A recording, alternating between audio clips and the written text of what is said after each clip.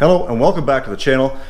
If you've been following along with my build on Project Dale, you will know that when I lowered the rear suspension, I accidentally nicked a brake line. So in this video, I'm going to show you the proper way and my technique to bending up some brake lines, so stay tuned.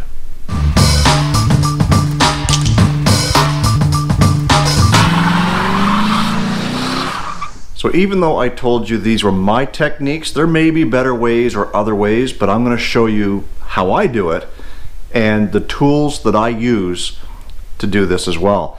They're just standard flaring tools, which you're going to have to know how to flare a brake line. And on this old truck, this 1977, the brake parts are readily available and you can make these lines up all by yourself. Now there are companies out there that you can buy pre-made brake lines and have them shipped right direct to your door, and it's just a matter of unscrewing the old one and putting the new one in. On Project Dale here, I don't think we'll have any problem getting those nuts out. They look like they're not very rusty.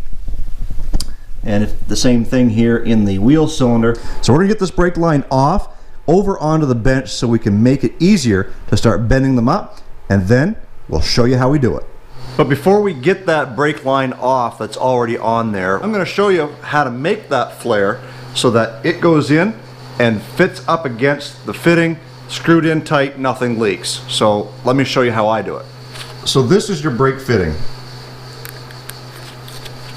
And when properly installed and properly flared, there is an inverted spot on the inside of that connection over there that this fits into and makes a seal. It's almost like a cone that goes in there, and when you tighten this up, it makes a compression type fitting and therefore nothing leaks. So you don't really need any gaskets or anything like that, or washers when you're using brake lines. It just seals itself because it's under high pressure. So I'm going to show you how to do this double flare and the tools that we use to make it happen. So the very first thing that we've got to do is we've got to make sure that we're using the proper size on this little holder here, and we're using 3/16 line. So basically all you're going to do is shove your 3/16 line through there, and then you're going to start tightening up this so that it holds it into place. The thing is, your 3/16 little flaring nut here, or whatever you want to call it, has to be measured. If you can see it on there, there's a little bit of a flange. There we go. There's a little bit of a flange on the end. That's kind of your depth gauge to know how much of that line you need to have sticking up out of the holder tool. So once you've got that set up in place just like so, then you can continue tightening up the tool so it holds it in place.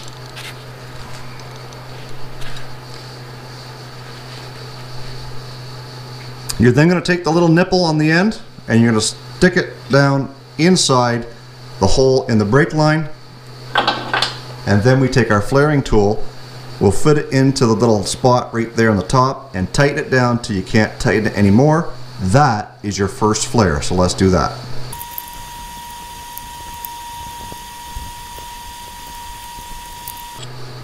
So we remove the little flaring tool, and then we take the cone-shaped device on this piece and put it into the same hole that's existing right there, and we spin it down one more time, and that creates our second flare.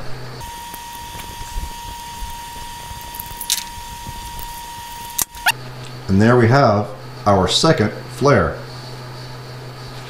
So all I've done was I've done this end just to show you guys how it's done. So now we've got to see if we can get that brake line off with no issues, and then we can start bending up our new one. Now I know I spoke too soon when I said these should come off very easily. They are not budging. I did spray some penetrating fluid down on there and on both sides, so we're gonna have to work away at this, and hopefully we don't have to break anything to get it off, but let's see what we can do. So after some wiggling with the vice grips on there, we were able to get that nut loose.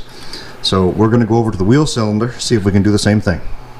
So now there is a pretty good example of what happens when brake lines are original and have never been taken off since it was new after 43 years. We've got that out, that's not leaking, And we've got all the clips that hold the brake line into place. So now we can kind of snake this out through. And now we've got the brake line in our hand. Let's go over to the bench and then we can start bending up this new one. Okay, so there's a couple of different ways that you can bend copper tubing, or in this case it's the nickel copper. And the easiest way, a lot of people are going to want to use their thumbs and give it a little bend and a tweak. Which, if you're experienced and you know how to do that, that's one thing. But if you're inexperienced and you don't know what you're doing when it comes to doing brake lines, there's a couple of things that you can do, and one of them is this brake line bending tool. And basically what you do is you would put your straight line in here, you give it a squeeze, and these are grooved to help you bend that without kinking the tubing, which is exactly what I did to make these right angles. When you put this in here, like so,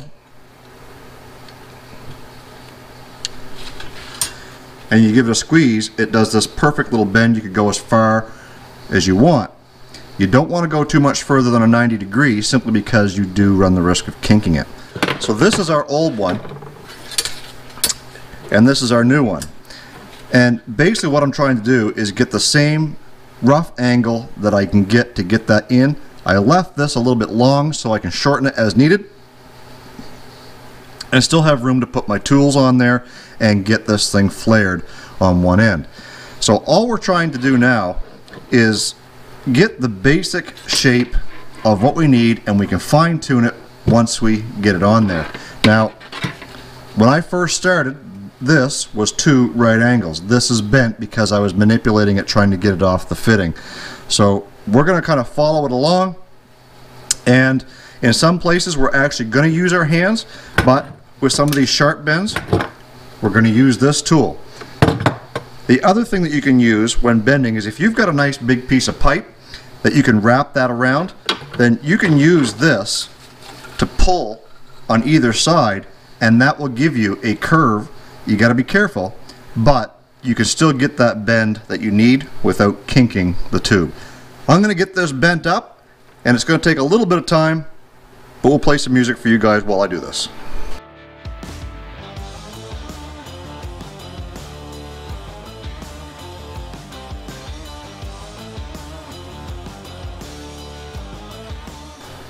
Okay, so now that we've got the basic shape, we'll go back to the back of the truck and we'll get it mounted up and see what it looks like.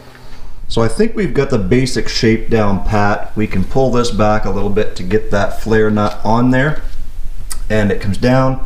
It'll hook into the little clip here. There's also a little clip underneath there by the bump stop, and one more right here that once I get the end trimmed off, that will sit up in as well. You can see that my bends around the shackle here did okay. So we'll get this one bent up so that we can get it into the wheel cylinder here. So we'll finish that up. Okay guys, welcome back to the channel. My name is Grant Tommy, and this is Straight SIXFAN. I seem to have run into a problem with the brake lines on Project Dale. When I picked up this fitting, I made sure that that fitting and the one that I took out of the vehicle threaded into the same coupler, because I had to make a trip into the shop because those weren't threading into either the brake hose over here or to the wheel cylinder over here. So I thought maybe I had the wrong fitting. Took a trip out to the shop with this and made sure that this threaded into the same fitting that these ones did. So they did. I brought them back, got the line all made up, got everything all flared. That line, or that fitting, went into the brake hose very, very hard. This one, I can only get 2 or 3 turns on it and it fetches up. It's pretty well as tight as I can get it there right now,